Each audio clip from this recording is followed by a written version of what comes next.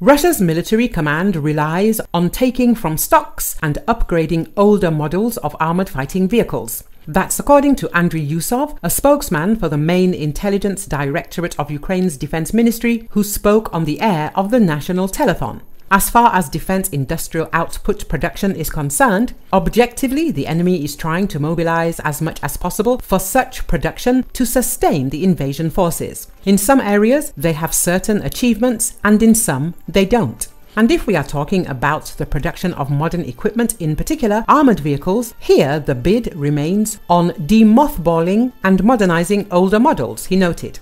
As for missile production, a certain level of output is maintained, which is a problem for Ukraine thanks to sanctions evasion, including smuggling and other shady schemes, the official noted. As for the situation of the economy and defense production in Russia, sanctions are working. And the sanctions can be different, economic ones introduced by our partners and those in the form of blasts.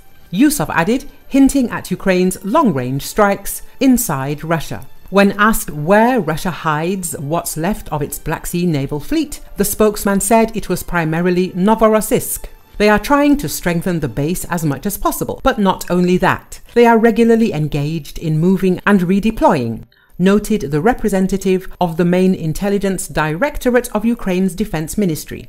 Answering the question of whether it took a long time for defense intelligence to identify Russian servicemen responsible for Iskander ballistic strikes targeting Kharkiv and Sumy regions, Yusov noted that these are always lengthy operations when it comes to identification. This is serious work of intelligence operatives, analysts, etc. All data are extremely important. The enemy must understand that evil will not remain unpunished and anonymous, he said.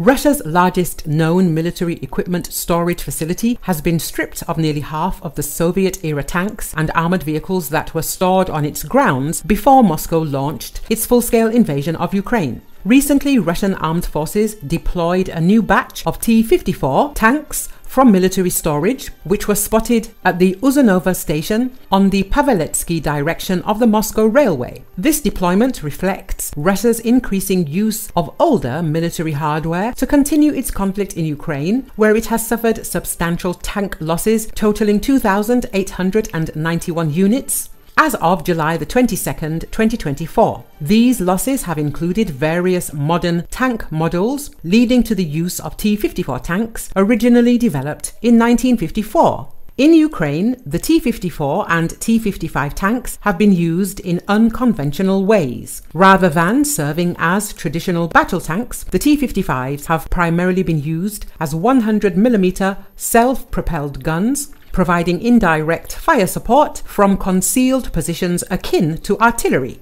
Nevertheless, these tanks are also being employed to assault Ukrainian positions, functioning as both tanks and troop transports in a manner similar to tactics used during the Second World War.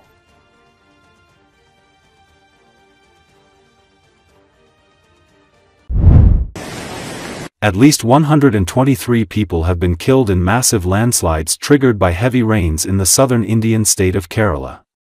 Dozens of others are still feared to be trapped following the landslides. The landslides hit the Wayanad district on early Tuesday with rescue teams dispatched in the area. According to Chief Minister Pinarayi Vijayan, the landslide has wiped out an entire area. The landslides have hit several areas in the district, including Mundakai, Adamala, Koromala and Kunhom. Over 200 army personnel have also been deployed to help security forces in search and rescue efforts, according to official reports. Over 123 injured victims have been hospitalized and more than 3,000 people have been rescued and moved to 45 relief camps. The number of casualties are expected to be increased. Wayanad, a hilly district which is part of the Western Ghats mountain range, is prone to landslides during the monsoon season.